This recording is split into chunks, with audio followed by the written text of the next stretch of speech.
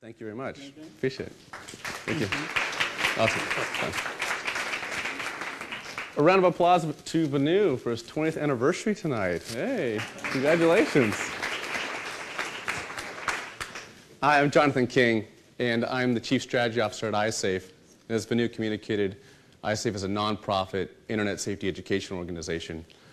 And I'm really excited to be here from San Diego. It actually feels a lot like San Diego when I arrived today. I was a bit surprised and very warm welcomed here at Spring Branch, so thank you very much. Today we're going to talk about the trials and tribulation that kids face online. I have a tendency to talk a little fast. If that's the case, just raise your hand. Say, hey, slow down, San Diego guy, and I'll make sure that happens, okay? For the most part, though, what we want to talk also about is not only the trials and tribulations facing online, but moreover, what is Spring Branch ISD doing in schools to help mitigate those risks. And then lastly, of course, we're going to talk about what you can do at home to help, obviously, foster digital citizenship occurring in your houses.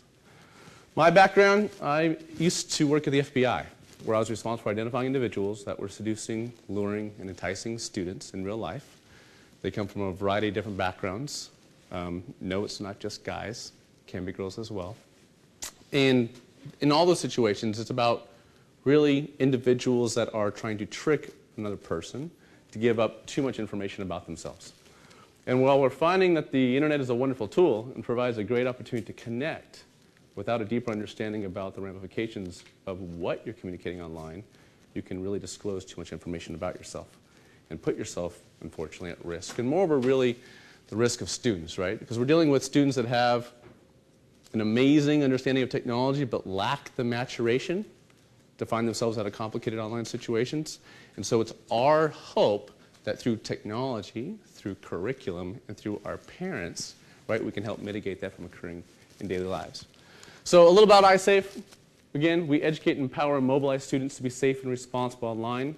We do so by providing core curriculum to schools and school districts, 5,100 school districts to be exact, representing 34 million kids domestically. We're talking 35, 36 countries internationally. And I've been at iSafe for the last 10 years working on these respective solutions to create a proactive solution versus a reactive one around internet safety. Some housekeeping. So not only today are we going to learn about the internet landscape, kind of how students think holistically, some internet safety education topics, but you also in your hands have some questionnaire forms. So at any time, right, jot yourself a note, leave yourself a question. We'll collect them about 10 minutes prior to the conclusion of today's presentation, and we'll ask those questions appropriately. If you're just, on your seat and you got to get something out, just raise your hand. I'll do my best to help facilitate that as well, but for the most part, that's why those cards are there in front of you.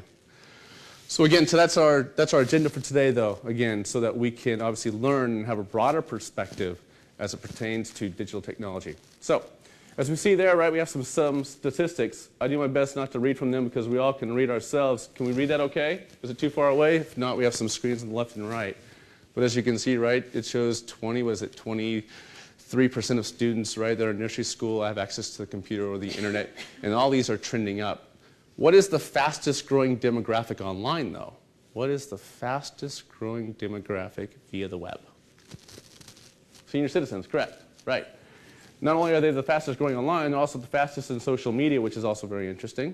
They're also the fastest growing dating population online, which also is very fun if you have parents my age.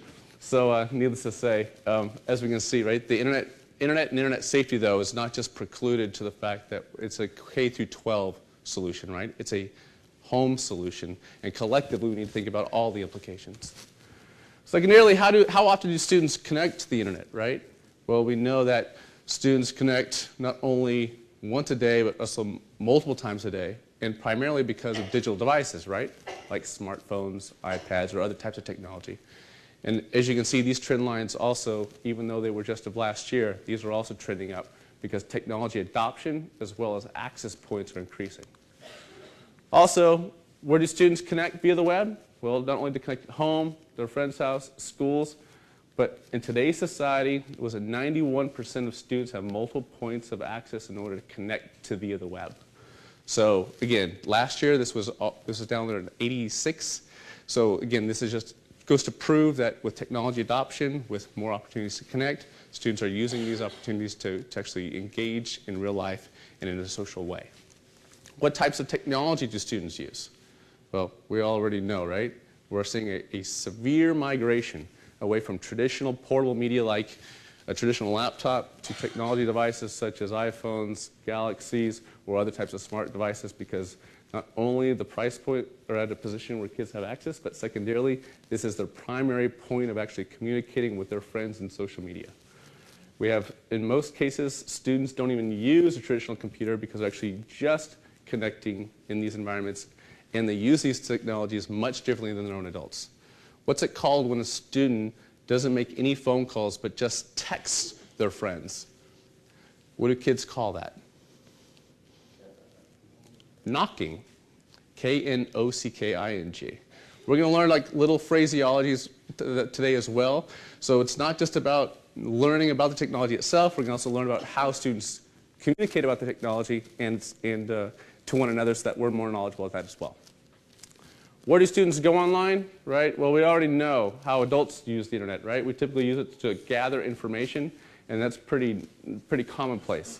But again, students use technology much differently. They're using it primarily as a social environment or in order to connect with other students. And they continue to do so because they, again, are using this technology as an extension of their real world. And that's really imperative to recognize, because we need to all have a deep understanding about not only their connection, but the frequency of those connection points because of the device they have in their hands. What's also interesting, right? 38% have completed an online transaction for a book, clothing, and music. How is that possible? Well, it's possible because parents now are providing, at a larger rate than any other time in history, the opportunity to get access to digital wallets or other types of devices that are already pre-configured to make procurements or purchases. So we're going to see this to be even more emphatic over the next 3 to 4 years, and I have some fun stories to share about not only some Bluetooth solutions that also connect via cell phone devices. Over 400,000 students have participated in this survey, right? And we talked about the big three, as they call them, right? 55% of 9th to 12th graders admit to using the internet unsafely, inappropriately, or illegally. 20% have met face-to-face with someone they first met online. Yikes, right? That's the one that's a bit scary, but sadly very true. And that statistic, is that trending up or trending down? Down. So today we're not here to fearmonger either. We're here to get a clear perception about what's occurring in today's digital space. Last year, 20%. We're starting to see this already trickle down to about 17%. We think this will continue to go down with a deeper knowledge about social media and moreover how to connect with friends in real life. We're also seeing a very interesting transition in student connections via social media. How many friends does the average student have in a Facebook profile? How many friends does a typical student have? 50. A lot higher. Thanks for guessing. 375. Very good. 375 is the average. How many accounts does the typical student have? We're talking about middle school student. How many typical accounts does a Facebook student have? 3. One for their friends, one for their best friend, and one for mom and dad. Right? That is the normal protocol in today's society. So when you hear accounts like Facebook has, 300, 400, 500 million accounts, it's because multiple accounts are a major portion of now their environments. And there's some discussion about how that's inflating their numbers as well. 74% have received mean or threatening messages, while the number of connections in real life are going down. Cyberbullying, though, is increasing. And one of the reasons why I'm here today, of course, is because Spring Branch ISD has taken incredible strides, not only in communicating to their students about safe and responsible use, and that of bullying and harassment in order to mitigate those respective concerns. But moreover, right, we have to make sure that collectively we can recognize situations where our students are actually communicating inappropriately to one another, and then communicate that back to the school district that your son or daughter or school that your son or daughter attends, so that we can continue to create a safe environment for our kids to be nourished, right? To become educated in a safe environment. 75% of high school students are giving out personal information. That's no surprise, right? That's trending up. 55% know someone who's been bullied online. We already talked about bullying, and that's increasing. And 76% believe they should have the unrestricted right to download music from the internet. The other 24% are just lying, right? Teasing aside, the way that we connect to digital music also is changing, such as the new MySpace, which we'll talk about today in our social media section. I know some of you are going to cause your hands to go into pain as you're trying to draft as many of these bullet points down. I can tell you after today's presentation, if you just come up to me, grab my card, I will email you this presentation or a link to this presentation so that you don't have to take copious notes for today. I promise that we'll make sure that you can take this back. And moreover, we're recording this later, so if you want to see that, we'll make that available, right? Thank you. So next slide, right? 50% of kids and teens associate internet non-anonymity with freedom. But more importantly, the last bullet point is what I want you to focus on. 25% of kids feel better or more positive about themselves in the online world than in the real world. Why? Anyone want to risk a little? They feel like they're in control. This is a very good point. They can make it out. The internet provides a sense of anonymity. That anonymity, right, is transcended through the technology medium, allowing them to be whoever they want to be. And in doing so, they're exploring. They're exploring not only who they are personally, but also exploring from a variety of different other perspectives. And we have some children in the room, so we can guess what I mean by that. My point is that the internet provides us the opportunity to be someone who we're not, and it's imperative, right, as parents, that we treat the online world as we treat the real world. Both have the same types of rules and regulations, just that how are we going to act appropriately in those respective spaces. So all that data I just provided to you is provided complimentary to Spring Branch ISD as well as to parents. It's available on the isafe.org website, isafe.org website. And you can continue to get statistics like this because we're constantly updating them using our anonymous assessment engine. And this allows us not only understand how students are thinking, but more of a craft curriculum around the indiscretions or technologies that are using so that educators can feel confident in communicating about how the internet technology is impacting them. I'll take a quick pause there for any questions. All right, we'll continue forward.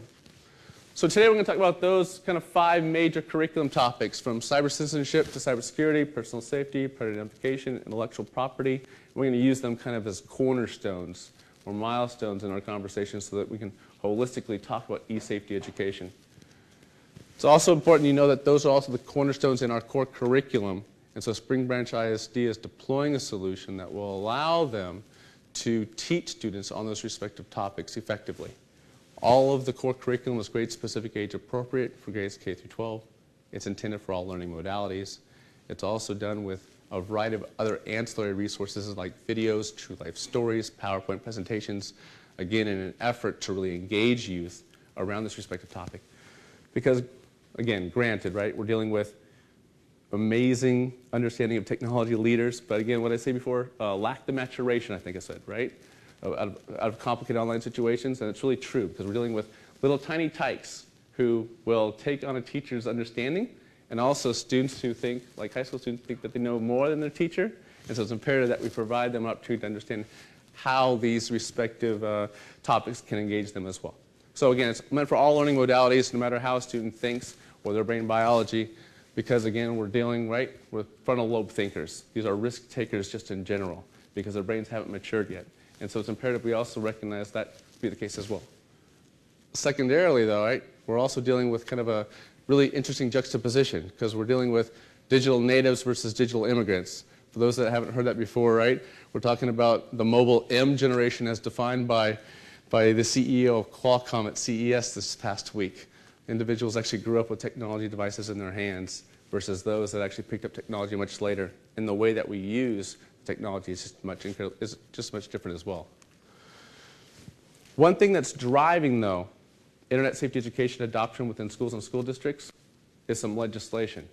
Now, I know we have some board members here as well, but it's important that from a parent perspective, you recognize that schools and school districts receive a lot of monies in order to offset the cost of some of their broadband as long as they teach cyberbullying, social networking, and chat room etiquette.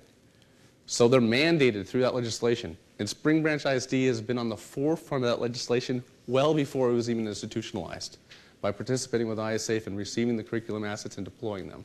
So I can say with great comfort that we're in a unique community because unlike other environments where they're doing catch-up, in this environment, they've taken steps in order to make sure that when they deploy technology in their hands, that they're actually already established and prepared to handle situations like this. Those monies are obviously allocated from a variety of different perspectives, but we're talking hundreds of thousands of dollars for the largest school districts. So there's a significant amount of money that's at risk for those respective environments. But again, in this community, you're in a much better and much more positive situation. So these, again, are the major cornerstones of the core curriculum that's being deployed here at Spring Branch ISD. And so we're going to talk about each of those. I mentioned already that our online world is a lot like our real world in that it requires specific rules and regulations, right? You have to be a certain age before you're able to drive, certain age before you're able to drink. There are also certain rules as it pertains to what platforms or technology devices you can use as well. That legislation is called COPPA, if you're not familiar, the Children's Online Protection Privacy Act, which says that you have to be, let's say, like 13 years of age before you're able to go on Facebook, for instance. So that's why it's really important that we just don't sign our children up for these respective accounts. We recognize that legislation is there on purpose so that students are not exposing themselves or exposing their personal information so that their digital footprint isn't at risk. Digital footprint means that their personal information is not existing on the web and someone's not guarding that information from a marketing perspective, learning about our respective child. So we're also going to talk about differentiating between appropriate websites and inappropriate websites so that holistically we can create good, positive online citizens because we want them to be informed as they're making and connecting to online. So let's talk about some indiscretions, inappropriate websites. 10,000 hate sites and growing. Trending up or down? Up, right. What month has the most amount of hate sites? December, good guess. Anybody else? August, why? Back to school, interesting, okay. February. Why February? Black History Month, very good, that's right. So this is a time we see a huge increase in the total number of hate sites that come online. The rationalization is Black History Month. These sites are out there to trick students because these sites are essentially profiling kids because everything that a kid sees online they think is exactly, and that's the reason why we need to teach them positive discernment and citizenship so they recognize that everything online is not necessarily true. Multiple sources of information is quite critical, particularly this time of year. These sites like gymlynch.com are set up with kid-friendly games in order to actually create revisionist history that they want children to not only learn but regurgitate in papers. So if you find yourself as a teacher, the teachers that are in here, in those environments, this is a good time of year to make sure that students actually put together a bibliography of where they got that information because this is a quite common occurrence. How-to sites. Can someone give me a how-to site? Most commonly heard, right? How to make a bomb, right? Any others? Phreaking, for note takers, Phreaking. Anyone heard about phreaking? So phreaking is a very popular 2012 exercise. It's not the dance, by the way. Phreaking is when you manipulate technology to do something it wasn't intended to do. A good example is a vending machine. You take a dollar bill, stick it between two pieces of cellophane tape, and you run it through a vending machine. That dollar bill goes into the belly of the machine. You pull it out with that tape. It will cause the machine to void, dumping out all of its inventory and all of its change. This is, of course, is seen online and then replicated in those respective environments. Typically schools, because those vending machines are usually older in nature, so it's easier, they're easily checked upon. Another phreaking technique for those sites that still have pay phones outside of campus because they have a mobile-free environment, which isn't too common here. But what students will do is they'll actually take a recording device of a quarter being dropped into the belly of a cell phone, replay that over the handset, and old antiquated payphones will actually allow an outbound phone call to go out without being charged for it. These are good examples of how-to sites that have kind of transcended the whole how to make a bomb scenario. Are we learning things now? We good? Webicide. What is webicide? Web-assisted suicide. Now, these sites are growing in popularity, particularly after Ryan Halligan, who was bullied, tormented by his bully. He decided to actually take his own life. And in the PowerPoint presentation, I'll include a video, a 5-minute video of his dad coming to us, explaining the story about his son and his perpetrator. And it's a very telling. I elected not to do that because I knew we might have some children here, but this is a great for middle school, high school students to see as well, and it's included in our assembly experiences. Besides webicide, we have Anna and Mia sites.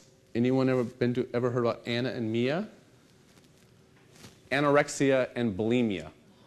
So students will call these Anna and Mia, and the phraseology typically is, I played with Anna this weekend. That whole phrase is a typical assessment of someone that actually is participating in some level of anorexia. These are done via status wall, and those, does anyone know how to search Facebook status walls? Okay, so let's talk about that. So there's a couple ways you can search status walls, right? So one is myopenbook.com. It's a site that allows you to search open pages. You can actually type phrases like this. And in doing so, you can actually then identify a specific geography. So if you're looking for something specific, you're able to do that. The new Facebook social graph also allows you to do a variety of searches based upon your friendships. So when they start opening up the language, it's going to be interesting to see how that's also going to play a role. Again, these are sites that are typically associated with inappropriateness and moreover an opportunity for you to identify maybe something that's occurring in your respective environment. Gambling. Who gambles more, middle school or high school students? Middle school students. That's right. What percentage of middle school students have gambled online? 78%. Right. What's their game of choice? Texas Hold'em. Very good. Glamorized by ESPN. Posted online. Students typically start by playing for free. They then earn flues. What is flues? Digital currency. Fake digital currency, also called e-coins. Kids call it flues. They then convert that flues into hard capital by parlaying the respective money that they've earned by playing online. I've got 2 kids out of Connecticut this year that did $250,000 in real revenue from online gambling this year. So this is a significant opportunity for students to participate in if they can be successful in these types of games. In both situations, there's a 13-year-old and a 14-year-old that have done really well in those types of environments, which are completely inappropriate for kids, as we all know. Drugs. Drugs purchased online. Are drugs purchased online? Come on. Sure. Yes! Illegal drugs? No. Very difficult. Pharmaceutical drugs, right? Pharmaceutical drugs are purchased from what country, typically? I heard it back over here. Canada, correct. Right, very good. Top 3 pharmaceutical drugs that are purchased by middle school, one can constitute high school, so let's say 9th grade. Top 3 drugs that are purchased by 9th graders. No. No. Xanax? Oxycontin? Viagra? Stick? No, they don't need it. Thank you. Stick all 3 in a candy dish. Go to a party.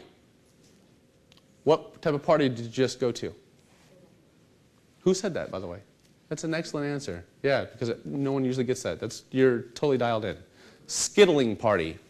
Skittle party, because they're all different colors and shapes.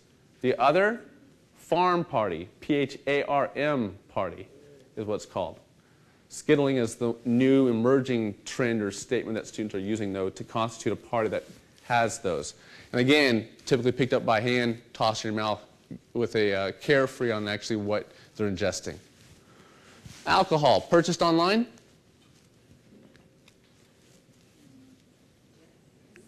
No. Yeah, why? Strange, right? Because alcohol requires a parental signature. Pharmaceutical drugs do not. Strange, I know. But what we're seeing now also is like organizations like Sky Vodka are creating sites like the old Joe Camel methodology.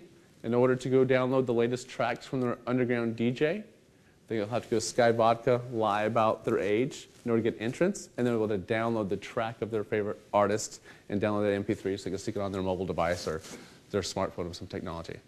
So we're seeing kind of alcohol play a very interesting role in that methodology now. And then pornography of all forms, and I'll refrain from communicating about the indiscretions that occur from that perspective because of the mixed company in the room. But as you can imagine, that comes in all different shapes and sizes and frequencies.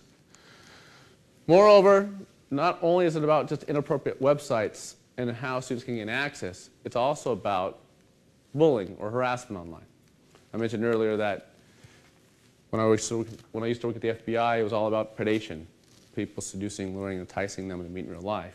And it's typically start back in the day in, well, a chat room. They find common interests. Those common interests haven't changed, though. Top 3 common interests by boys are sports, cars, girls, right? Top 3 interests by girls that girls talk about. Boys, no. Boys, fashion, very good. Other girls, right? And so this is a good example, though, of how bullying kind of plays that respective role, because it's all about communicating about other people in these spaces. So what is cyberbullying, if we don't know? It's the bullying and harassing of others online, typically using the veil of anonymity that the web provides in order to communicate either one-to-one or in group form about another respective individual. Typically done, right, for power control or just to modify human relationships that are occurring on those respective campuses. It's not atypical for me to hear about schools and school districts where individuals are actually garnering other people's cell phone devices in order to send text messages that are inappropriate to another individual as part of a bullying strategy that some schools and school districts unfortunately experience. So in all these situations, though, if you find yourself in an environment where your child's being bullied, again, go back to the school district administrator or the principal in order to get support in order to mitigate this. I can tell you that Spring Branch ISD has a AUP policy, acceptable use policy, that's very rigorous and will help you navigate around the landmines of cyberbullying if this ever does come to your footsteps. Again, the Constitution, though, what's really important, right? It protects free speech, but if the bullying and harassment has a direct threat of physical harm, that if someone says something about creating bodily injury, you have every right to go directly to law enforcement. And law enforcement has a reg that they have to follow in order to assist you in those processes. So that should be your litmus test. If there's a direct threat of bodily harm, boom, directly go to law enforcement in order to get support, in order to have these situations mitigated.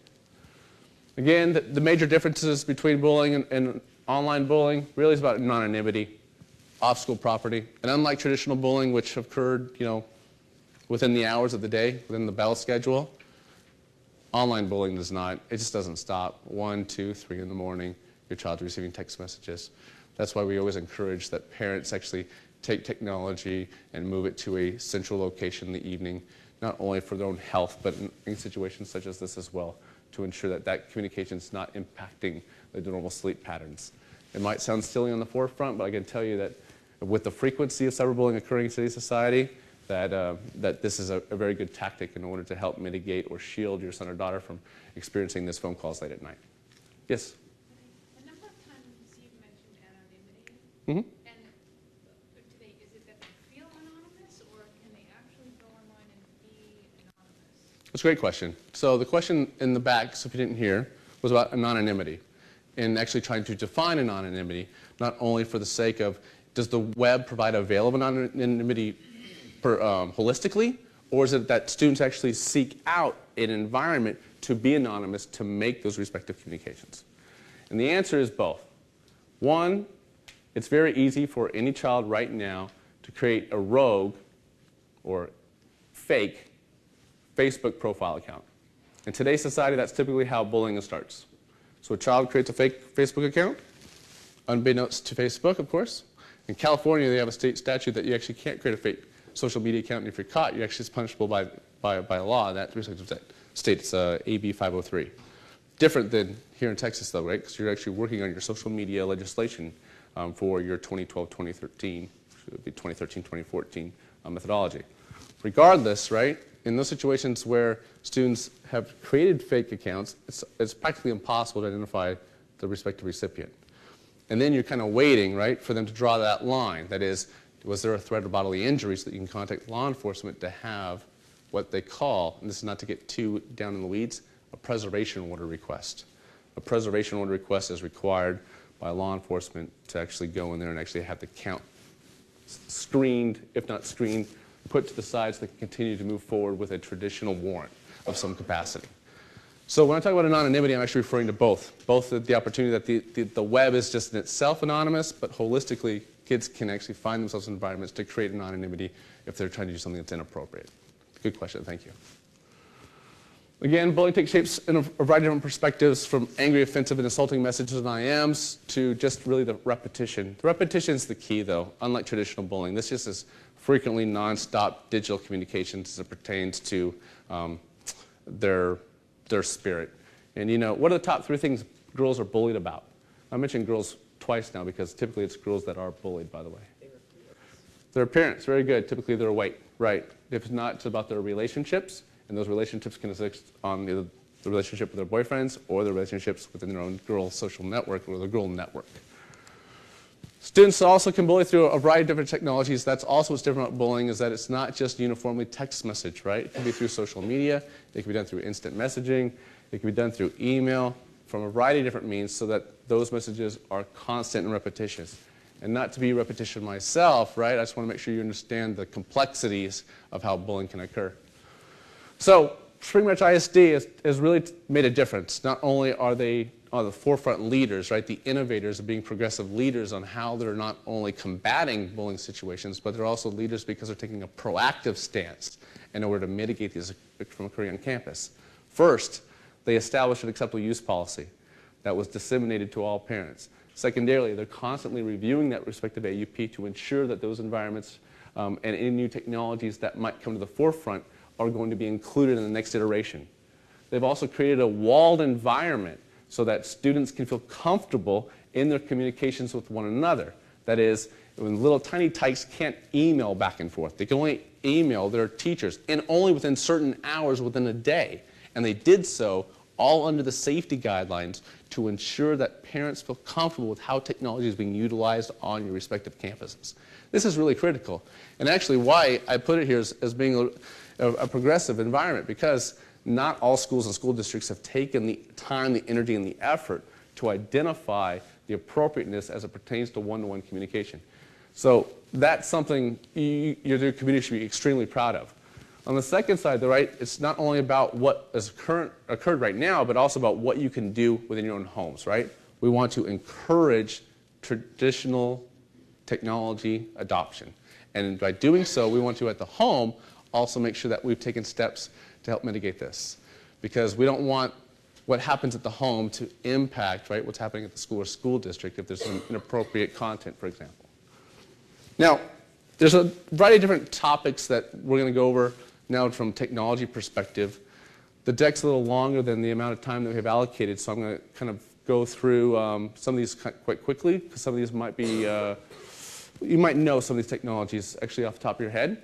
And so therefore we can get something that's a little more formidable about actually what students are experiencing today. First, of course, is Twitter. Twitter is an increasing social media technology that schools are adopting, but moreover, right, we're finding more and more students, particularly in the high school genre, using Twitter as a primary form of communication, even more so than traditional Facebook or other social media environments. For those that actually don't know the top social media solution providers, I wanted to list them here so you could actually see that most of them, right, If it's not blogging, it's all about social media. So in other words, it's all about connecting with other people in the online world. This is a good example of that. And that, by the way, that's MySpace is the new MySpace that already has 126 million users. If you're not familiar with the new MySpace, it's new.myspace.com. It's a music site now that's completely different than the old MySpace because there's no actually connecting with profiles. It's all about exploring music, and one that's actually quite interesting.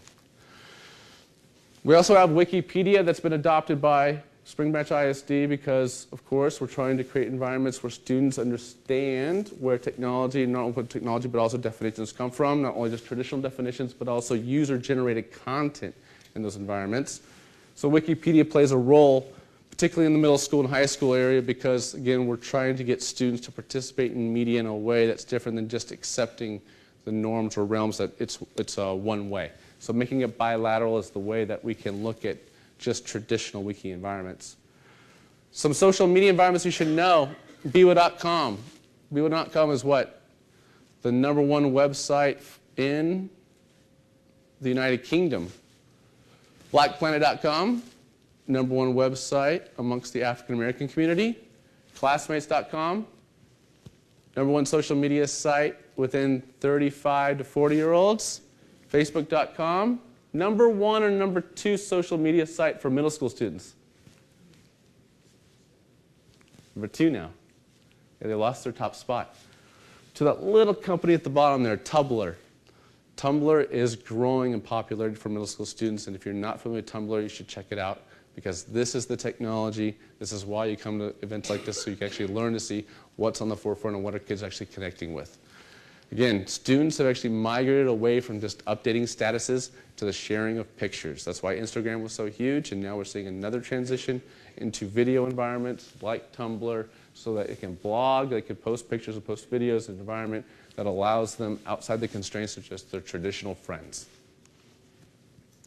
So, again, we mentioned all this already, but not only, again, the AUP policies, not only as it pertains to the deployment of new technologies, but Spring Branch is wanting your support, your parental support, that is, what is it that you can do in your respective homes in order to make sure that content stays there that's in appropriate nature, and that is only through creating digital citizenships in the home. So it's imperative, again, we communicate to our son and daughter about appropriate content and how that content can impact other people in our society. Because, again, it's about what type of content is available in these environments. These stats are pretty interesting because just in general, they identify just the complexities of how frequent and what type of personal information is being captured from social media sites like Facebook, from first name to last name to posted friends. This should give you a clear example of what students are actually doing and what type of personal information they're actually sharing. What you also might find interesting, though, is just how these accounts are being kind of communicated, or the frequency for which they're being institutionalized. 71% of girls, 58% of boys, that's 15 to 17 years of age, and 35% of adults now have an online profile. These are all increasing. What's also interesting, is that regardless of geography, socioeconomic, race, religion, those stats have a lot of parity. So it's not just one group that's actually increasing those respective statistics. Now, what are the top 4 concerns as a parent regarding social media? First and foremost, jobs. That is, students, particularly internships, finding more and more organizations, not just the big Fortune 500, more and more organizations are looking at social media profiles to identify if your son or daughter should be allowed to work as an intern at that respective organization, that company. Secondarily, we're looking at education advancement. Colleges and universities now have joined the ranks of identifying someone specifically for social media screening. We had a situation just last year, Young man graduated from high school, glass of champagne in hand, outside of his limo, accepted to an Ivy League school. That Ivy League school was rescinded once they received they saw a social media site where he was drinking because it was outside the purviews of their terms of service. And they, again, took away his opportunity to go to that university. So I think it's imperative that we think about how our actions online can have some clear consequences in what we're trying to accomplish holistically in life. Blackmarket.coms. There are a new set of organizations that are out there that are just gleaming or taking digital copies of open social media sites like Facebook. So if you post a picture on Facebook, you thought you deleted it, well, guess what? It might not be deleted. It might be existing in another organization's database, and it's going to cost you money. It's going to cost you $100 per picture to have it removed from their respective database. So that's why it's imperative that we talk to students about the type of information they also post in those environments, so they can recognize that it can have a clear, they have a clear digital footprint. And lastly, rogue accounts, which we talked about pretty extensively as it pertains to cyberbullying. And those are accounts that are generated specifically in order to actually just harass other students in those environments. Some smartphone apps you should know about that are growing in popularity within the student population. One, Ugly Meter app. The Ugly Meter app essentially is you take a picture of your friend in a not so pleasing pose, you post it up to a virtual community, and you have them rate their looks. You then create that, it will identify from a rating perspective how attractive they are. And then typically the rating then is used in a rogue account, rogue Facebook account, as part of a bigger, broader kind of cyberbullying. You to change your phone number prior to sending it out, so it hides your phone number so that the person can't identify who's actually calling them in the middle of the evening, texting them in the middle of the night. Facebook Poke, anyone familiar with that? New application by Facebook. Allows you to send a picture that will self-destruct in 10 seconds from the time it's delivered, so that there will be no one that will be able to identify the evidence of it occurring.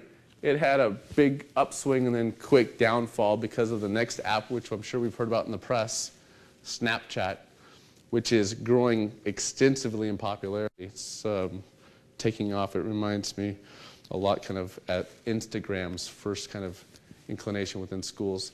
Snapchat, again, you can take a picture of yourself, send it to a friend, and that friend will have 10 seconds to view prior to the image being deleted. It's typically used in sexting environments. And sexting, of course, is sex texting or taking a picture of yourself nude or inappropriately clothed or in a suggestive position to typically a significant other. Some other sites you should know about: eSpin the Bottle, Face the Jury, Hot or Not. Hot or Not is the most popular on that list, all on the rating kind of genre. Again, sites that are out there specifically in order to pick up on bullying techniques. And then I also want to put some of the new kind of virtual worlds that are making some headlines and some MMORPGs. These are multi-online role-playing games. And these games are all intended to create an opportunity for people to connect in real life, but in a mobile environment. So two things that you should look at here. First, SecondLife.com used to be a huge technology, kind of not as popular anymore, but if you want to understand what a virtual world should look like and how it interacts, you should try to install SecondLife.com. It's very beautiful, very visual, provides an opportunity to actually create your own intellectual property through widgets. You can make yourself, I know this might sound a little odd, but you can actually create yourself a digital hammer out of their widget tools, and you would actually own the intellectual property. When Barack Obama was running for his first term, two girls out of Ohio created a Barack Obama virtual t-shirt within Second Life. They were able to sell $40,000 worth of virtual t-shirts in this respective space, and they sold their trademark for that t-shirt for $200,000 to a traditional t-shirt manufacturer, which continued to move that on. So there are some interesting opportunities just from a business perspective as well. On the massive online role-playing games, World of Warcraft, listed as the #1 reason why boys drop out of college this past year, right? At 23% of all dropouts associated directly with World of Warcraft play, which is kind of interesting as well. So the highly addictive, the goal there is to level up and to continue to create virtual coins or goods. What's interesting about these environments, I'll let you read these stats behind me, is that there was a UK banker last year where two kids out of New Jersey worked together in tandem where they would continue to increase their level, their experience level. And by doing so, they're able to create a character, an avatar, to have a superior opportunity to make purchases. Those two New Jersey boys made $550,000 last year by selling their avatar, that is their fake virtual player, to this banker in the UK because he didn't want to start the game from the very beginning. So, again, what we're talking about here, no? We're talking like 24-hour, 24/7, literally. The boys would take shifts in order to continue to level up or to change the rank of this respective, and it took them about 4.5 months of continuous play to actually get to that point. For those South Park fans in here, they actually had an episode specifically about those two boys, which is kind of also humorous in its own tint. Some acronyms you should know. I'll let you take a quick peek while I'm taking a drink of water. Any look familiar? Like POTS? Parents over the shoulder, right? P911. That's them solved for you. There's a list that's updated at iSafe.org that we change readily about once every 3-4 months to keep you up to speed on the acronyms that students are communicating to one another. Is this how students are actually talking, though? No. They've now changed to what's called Leet Speak. Looks like a dot matrix printer gone wild, right? Like, what is going on? So let's just take one. Let's take iSafe. The exclamation mark is a upside down I. The 5 is the shape of an S. The 4 is in the one-legged A. The pound sign is an F. The 3 is a backwards E. So in class, if those teachers out there don't know what the heck they're actually reading, you go to Google, type in Leet Speak Translator, type it in there, it'll convert it for you. So you can actually see how students are actually communicating back and forth. We have about 5 minutes left. There's about 10 or so slides. We'll save that for home if you guys would like. Well, if you have any questions, start passing them towards the middle aisle, and I'll start talking about some digital technology you should be on the forefront and looking at. So I have a tendency to travel internationally for my job, luckily, to places that talk about technology and technology adoption. Some new technologies that came out of CES, though, this year at Las Vegas that you should know about, which are kind of interesting because they came out last year on mobile devices, is that my little G3S here has got a special chip inside. It's got a payment solution chip from a Deutsch company that allows me to have a virtual wallet that's baked into my device. I was walking through this demo area within CES, and I received a text message. Anyone want to guess where the text message derived from, where it came from? It came from a vending machine. The vending machine asked if I was thirsty. I walked a little further away. It then offered me a discount on my soda pop. I was able to press the T button, which is purchase for this phone. It then debited my credit card, and out popped my soda pop. They anticipate this type of technology to come out in the US probably 2018. So, we're talking today a lot about cyber citizenship, cyber harassment, online predation, but now we have to think about really digital literacy in the upcoming years, understanding how people can get your phone number, what type of communications are coming from them, how to discern advertising versus that of traditional communication. So we're just really on the forefront about what's going to happen in today's society. Some also kind of interesting technology that rolled out you should know about, mobile romance. Anyone familiar with mobile romance? Mobile romance allows you to identify that you're looking for someone. So let's say I'm looking for a 30-year-old female brunette, likes to play soccer and eat apples. Very specific, I know. Text message me when she's within 50 meters of my location with a 90% probability. That's the type of technology that's coming out. So if you can imagine this put in the hands about someone looking for, other individuals at different age groups, you can really put in perspective now how the technology can be used inappropriately. So again, we need to think about holistically about what we can do as parents in order to ensure that our kids are safe online, but moreover recognize that a technology will continue to adapt, and so we need to adapt as parents as well. I think we're ready for some questions. Yes? Do you recommend any key logging or nanny software? Good question. So interesting as iSafe, right, the nonprofit, we are on the proactive side of the business, right? We want to make sure that we understand what it means to be safe and responsible online, and moreover provide core curriculum attributes so that students can be safe and responsible in that respective measure. From a parent perspective, though, you're kind of stuck, right? Because you want to make sure that, one, you open your lines of communication, you communicate effectively to your respective children about appropriateness, but at the same time, you want to make sure that you've institutionalized policies or, importantly, applications to help you through that process. So if you're looking for a social media solution, I can tell you there's a couple out there that are pretty good. TrueCare is a good example of that. TrueCare is an application set that allows you to, people like to say monitor, social media monitoring versus spying, right? In order to create the conversation, create alertable moments based on specific statements they might make. Anna and Mia, for example, might be a good one. And others that are just looks at content holistically for filtering. Blue Coat, Bitdefender, good examples of that. Both are good applications. And I think that's probably where I would start as a parent. In all these environments, though, I can tell you that homegrown collaboration and communication is the way to go.